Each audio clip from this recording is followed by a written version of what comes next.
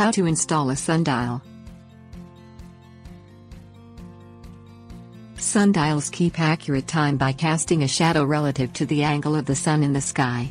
Sundials were first used by ancient civilizations. Some used a simple stick, called a gnomon, pushed into the ground, and others, such as the Egyptians, built large structures, called obelisks. Anyone could tell what time of day it was simply by looking at the shadow cast by the obelisk. However, because of the Earth's rotation, the shadow was not consistent day to day.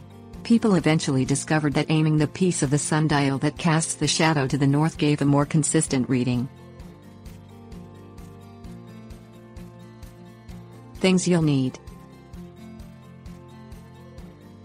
sundial, a place that is always in the sun, baking flour, shovel, level, magnetic compass.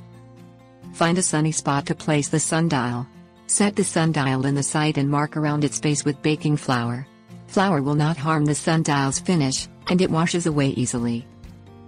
Remove any grass or other plants at the site and level the ground. If the sundial is not level, its readings will be off. Place the sundial back on the site. Check again to make sure it is level by placing the level on the top surface of the sundial. Check it twice the second time. Turn the level perpendicular to the direction you used for the first measurement. Modify the site as necessary until the sundial is level. Use the compass to find due north. Rotate the sundial until the highest end of its style, the part that casts the shadow, is also pointing directly north. Tips: warnings.